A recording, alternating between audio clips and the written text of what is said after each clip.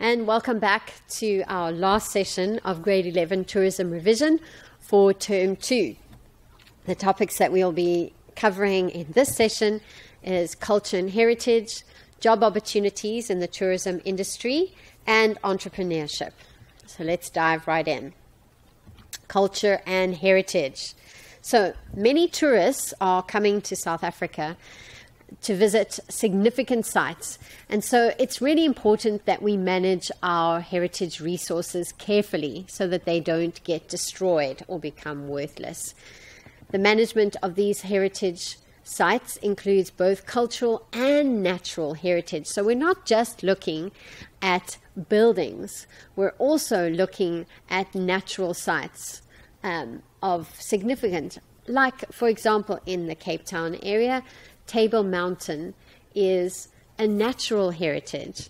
It's not a cultural heritage. So sometimes we don't associate that with heritage, but actually culture and nature, they both form part of our heritage. So there are different heritage bodies that deal with the preservation and the protection and management of heritage in South Africa. And this happens at 3 levels: national, provincial, and local. So these are some of the things that you need to be able to do in this section, is to name and describe the South African heritage bodies, to identify the logo of SARA, and there it is on the right-hand side. And if you look very carefully at the logo, you'll actually see that it's got a picture of South Africa, the map of South Africa in the middle, and then it's got hands around the side to say that this is all about protecting our South African heritage. You should be able to name the provincial heritage agencies of each province, to describe special heritage permits and the protective regulations for various things that we'll get into later. So let's start with some terminology. What is provincial heritage? Or let's start even just with what is heritage. And so heritage is sites of cultural significance and geographic areas of value. Those are heritage sites. And heritage is something that's sometimes difficult to explain, because it has to do with what things get passed on to us. So as South Africans, we have a wide cultural heritage, a vast cultural heritage, and we also have such a beautiful country. And for those of you who maybe do geography or did geography somewhere way back in grade 9, you will remember that the different parts of South Africa have different types of vegetation, and that means that they have different types of beauty. The Karoo is very different from going to Mpumalanga and to seeing all those beautiful waterfalls and that subtropical area. But all of that is part of South Africa, and all of that needs to be protected.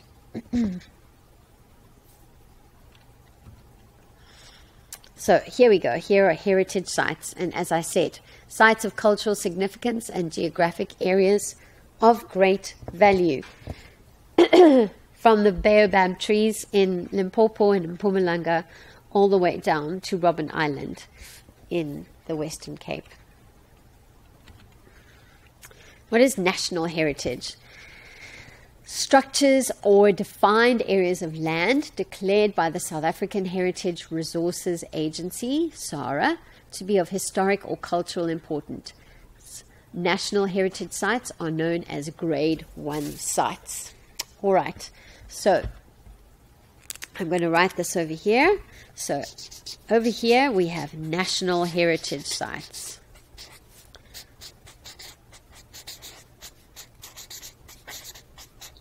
And they are known as Grade 1 sites. Okay. Then we have provincial heritage. These are places or sites that are of heritage significance within the province that PARA has declared as a heritage site. And provincial heritage sites are Grade 2 sites. So let's write that down. Provincial heritage.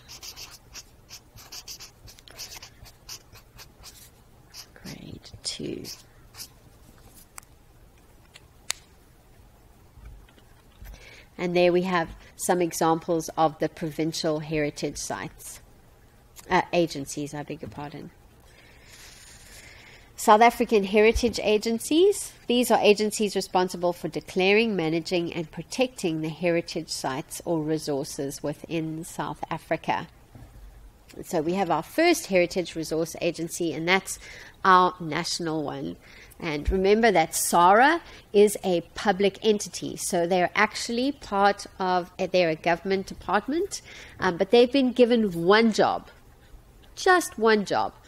And their job is to protect the heritage sites in South Africa. And so they are coming in at this level. If we look over here, SARA comes in here at national level. And they have oversight over all of the different heritage bodies within South Africa. One other thing that we have to add over here, because this is where it all starts, is local heritage. And local heritage sites are Site 3. So the reason I'm showing you this is because I want you to see that when heritage is discovered or identified, it normally gets identified at this level, first of all. It will start off as local heritage. And then, in the preservation process, in educating, possibly people will think, well, you know what? This isn't just important to a local community. This is actually important for us as our provincial identity. And so then it becomes the job of the Provincial Heritage Agency to be able to preserve that and maintain it. That site. But then if people in the province say, you know what, actually, this is such an amazing part of our heritage. This belongs to us as a nation, not just us as a province or the people, the predominant, the main people group within a province. Actually, this is part of our identity as a nation. So then, of course, then it gets, it becomes a national heritage site. And just in case you were wondering, hopefully you were asking the question for yourself, what happens if SARA says, actually, the things that we have discovered, there's certain parts of our national heritage that is actually, it's significant for the world, then you may have figured this out already. But over here then, we would have World Heritage Sites. And in South Africa, we have 10 of those. Okay, but we're just interested now for this session with the provincial and the local heritage sites. Oh, there goes my pen. All right. So SARA, South African Heritage Resource Agency. And then PARA. So actually, the abbreviation, it's easier if you just put the A in the middle there. But the Provincial Heritage Resource Authority, they also identify places of sites of heritage and declare them as heritage sites. But they can only do that, again, within their province. Okay, so they have authority within their province. And here are some examples, again, of those provincial heritage agencies. They also provide resources and training within their own provinces so that at a local level, people can start to identify what is part of our heritage, what is our local heritage, and then that can go up to provincial heritage. All right, so what does SARA actually do? What is their job? Well, in 1999, the National Heritage Resources Act was gazetted, and SARA was given this job to identify, to maintain, to resource, to educate South Africans about our heritage. Now, just a little bit of the history. Of course, prior to 1994, there were only certain cultures and certain views of history that were valued. And they were very much attached to the people who were in power in South Africa before 1994, before our first democratic elections.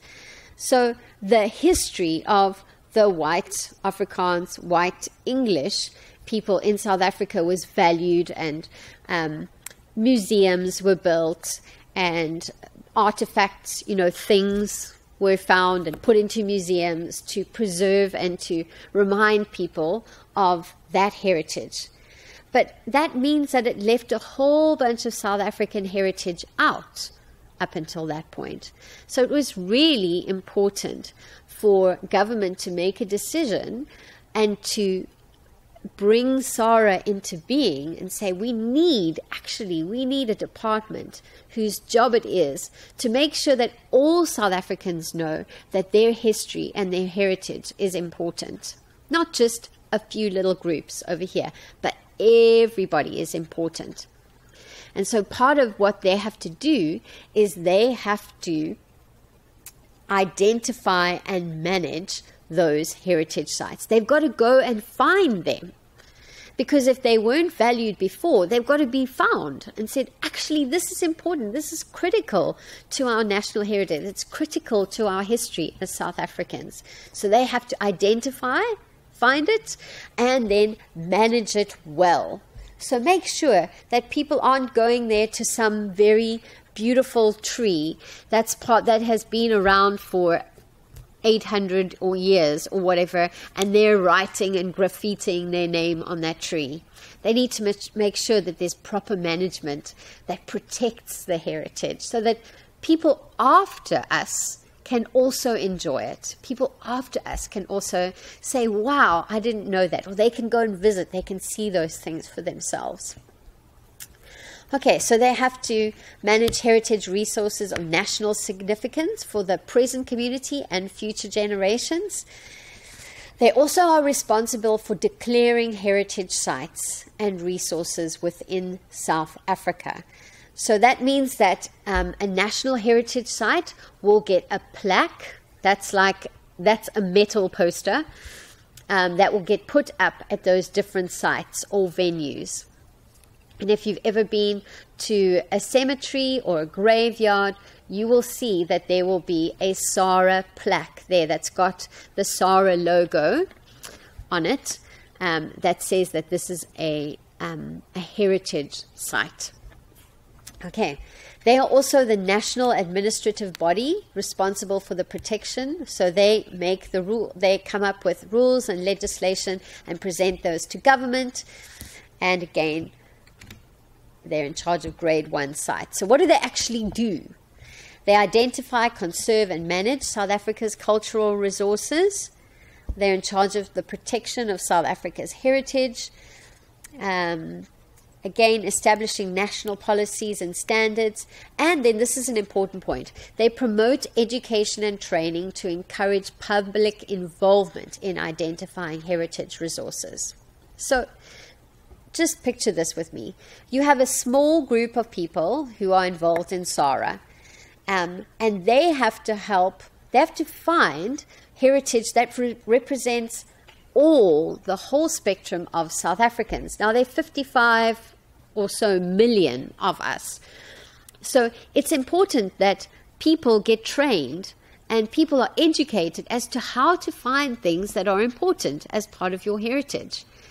Also, different cultures have different things that are important to them, different pieces of furniture maybe, or different buildings or sites or outcrop of trees or rocks. Now, for me, it might not look important, but for somebody who's from that culture, that is a very important site. And so it's important that the general public, South Africans, know how to identify places of and things of cultural or heritage importance, and then feed that back to SARA, or go through their normal local and then provincial heritage agencies. And then also they preserve heritage resources of cultural significance for the present or future generations, and they create public awareness and understanding of their heritage. Here is a list of the provincial heritage agencies that you need to know, and they all sort of end with RA, Resources Authority, most of them. So as you can see, there's one in the Eastern Cape, the Provincial Heritage Resources Authority. In the Free State, the Heritage Resources Authority. The Provincial Heritage Resources Authority for Gauteng. AMAFA, KwaZulu-Natal, for the KwaZulu-Natal province.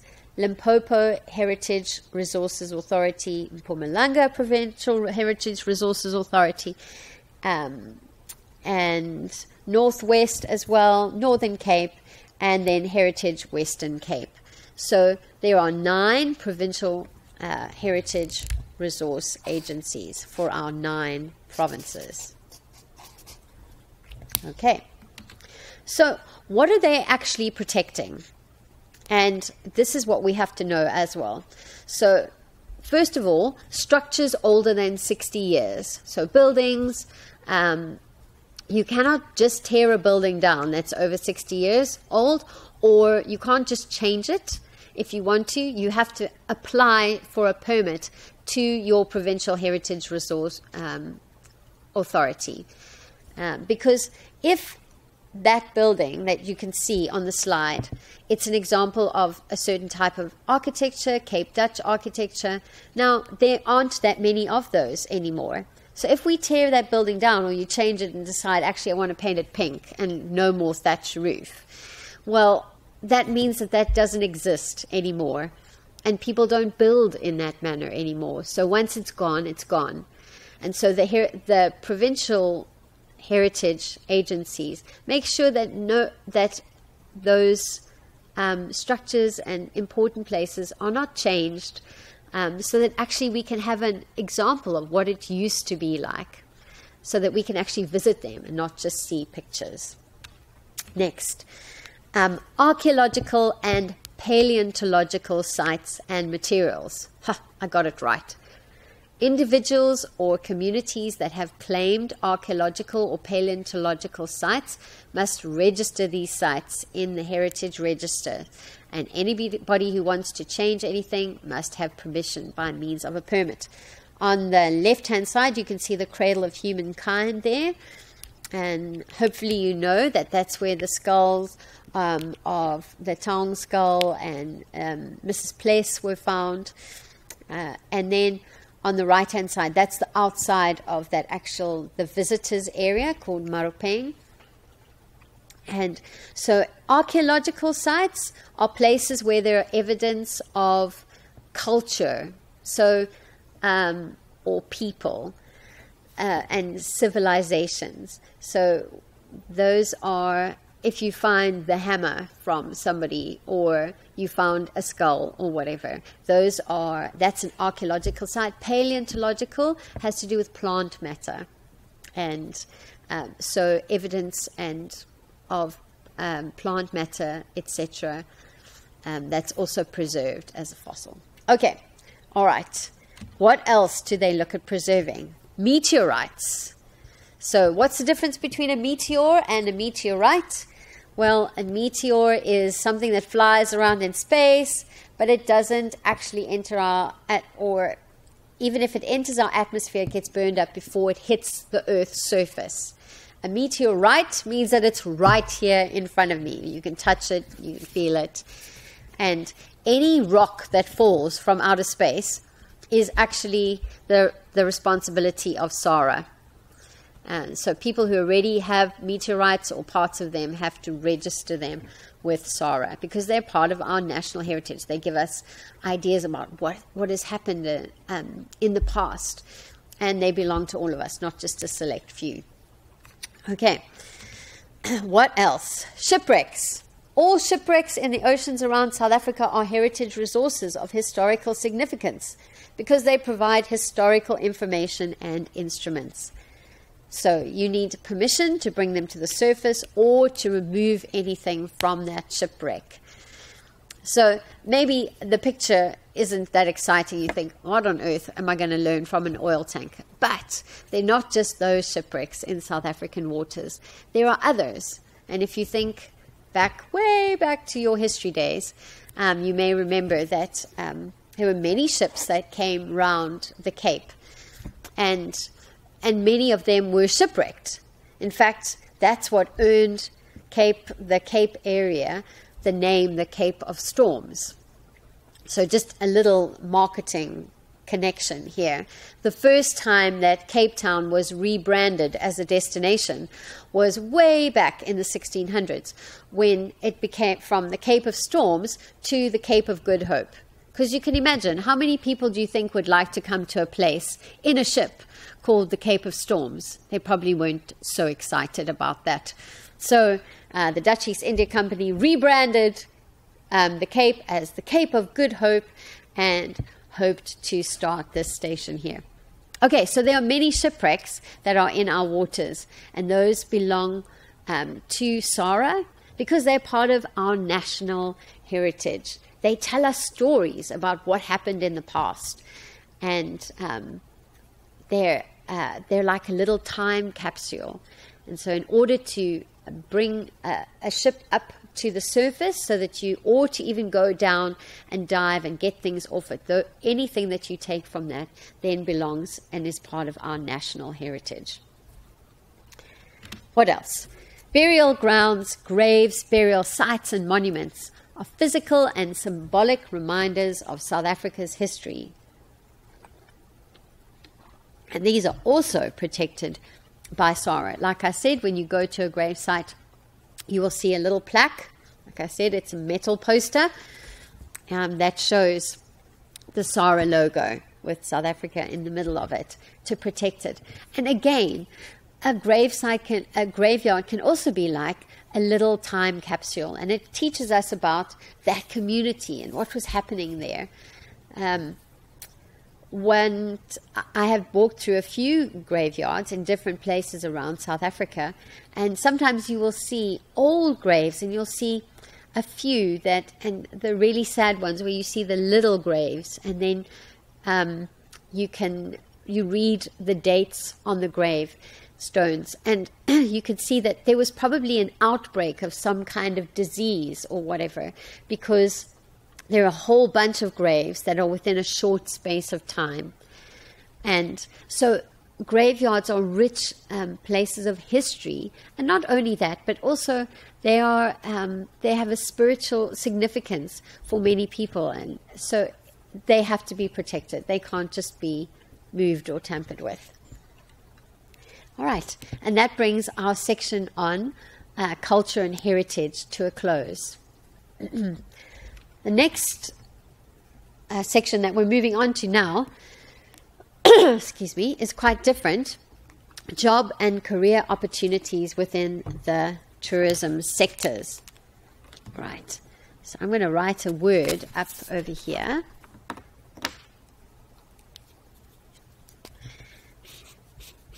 This is an important term for us to understand when we think about why it's important to have tourism in South Africa. That's the term labor intensive. So when we think about tourism is a labor intensive industry. That means that it takes many people to make the business happen. There may be some hotels that can afford to have robots and artificial intelligence to make beds, but most of the time, in most places, it takes a person who can make a bed to change the sheets. It takes people to serve in restaurants, people who accept tickets, people who are tour guides. Yes, I can listen to a tour on my phone by somebody else, but it's so nice when you have a person, especially if you're an overseas visitor, an inbound tourist, you have a person who's able to take you around to different places and actually show you and help you to get around and not go into areas that you shouldn't, and they understand the culture. So tourism is labor intensive. It can employ a lot of people. So where are those opportunities for employment? Let's have a quick look at this infographic. I'm not sure if you can see it. but it says essentially 1 in 22 people who are employed in South Africa are employed in the tourism industry, if you look at the top right-hand side of the screen. And in fact, even more people are employed in the tourism business and the different sectors that it covers compared with the mining industry. That's a really interesting statistic. And so where are the tourism jobs? I'm looking at the bottom left-hand side of your screen. Many of them involved in road transport. So your minibus taxis, your coaches, those are your long-distance buses, your city sightseeing buses, those shuttles from hotel to the airport and the hotel to various places. Many of the jobs in tourism are involved in road transportation. Then we also have food and beverages, so that's your restaurants, etc., hotels, accommodation, that's also a different aspect of hotels, or bed and breakfast, guest houses, and then retail of products, so that's selling things, and then other. So there are many opportunities within the tourism industry for employment. And you need to know, if you're going to be employed in the tourism industry, what kind of characteristics you have to have. So you need to be friendly. You're going to be probably meeting people a lot. There are some jobs within tourism that don't require you to meet people, but they're not as many as the ones that do. So being friendly is going to go a long way. You need to be assertive. That means to be able to present yourself, to say, this is who I am, this is what I need, this is what you need to do, in a respectful, of course, and polite way. You need to be able to think on your feet, to be creative, honest. Well, that you need in any profession. You need to be well-groomed. So that means that when you wake up in the morning, that you make sure that you brush your hair, and that whatever clothes you have or uniform, that it is clean, that your hands are clean. And that's very difficult to have dirty hands now with COVID. But you need to be well-groomed. Look after yourself. Look like the kind of person that you would like to go to if you were in a different place and you needed to trust them and ask them the way or ask them for their help. That's the kind of person you need to be. You need to speak well. That doesn't mean that you have to speak English necessarily, although that is helpful, but to be able to express yourself and to be able to express yourself to others and have them understand you. Organized, always a good characteristic to have, and the ability to work well under pressure.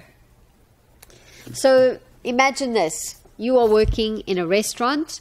There are a whole bunch of people who've just arrived, and you are a waitron.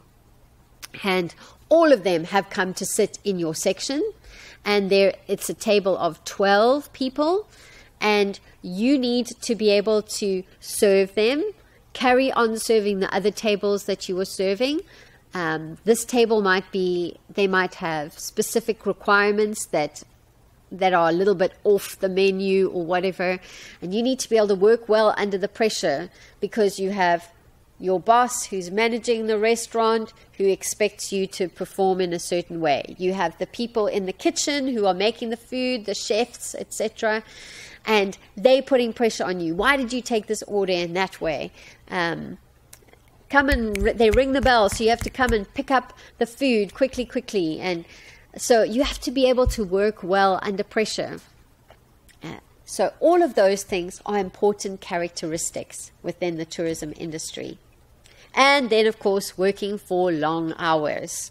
You're never going to get away from that. Remember that tourists travel, and part of them traveling involves 24 hours. If you work in the hotel or accommodation industry, people are arriving. Hotels are open 24 hours a day. And so people are arriving. They need things all the time. So long hours, that's something you're going to have to get used to. All right, what do you need? Depending on which part of the tourism industry you want to be involved in, you're going to need a degree, diploma, computer skills, qualifications, and work experience. Do not underestimate how important work experience is.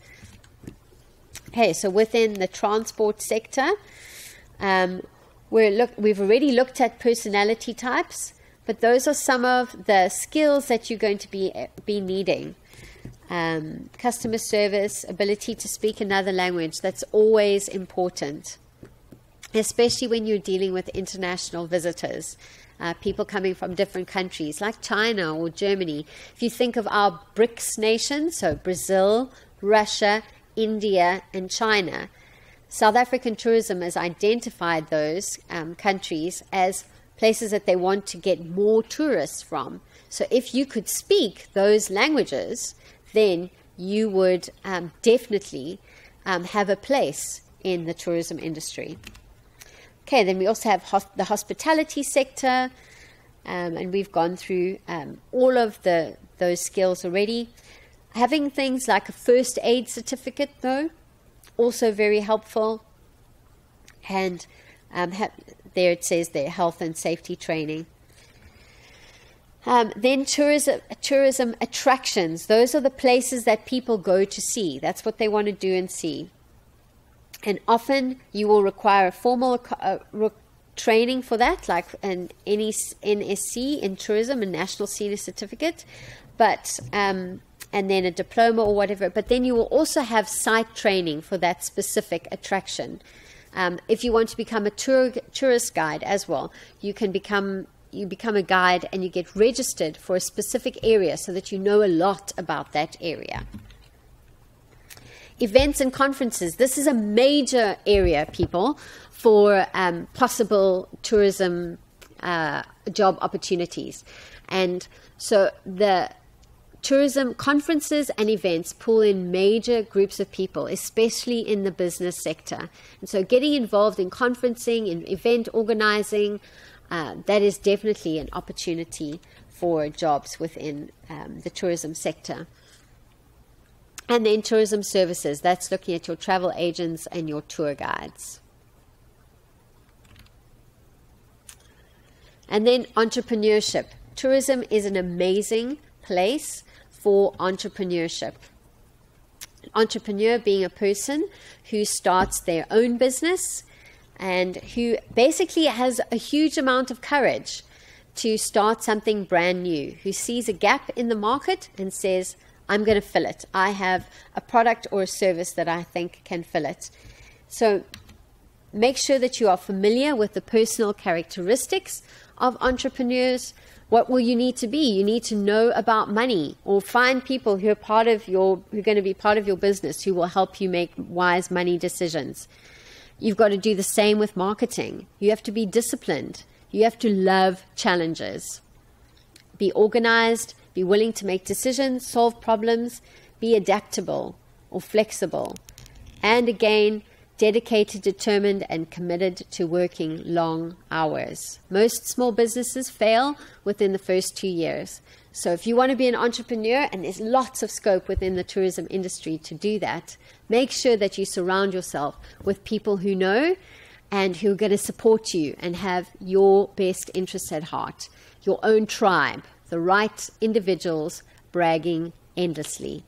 Thank you so much for being part of our tourism revision for grade 11, term 2. Goodbye.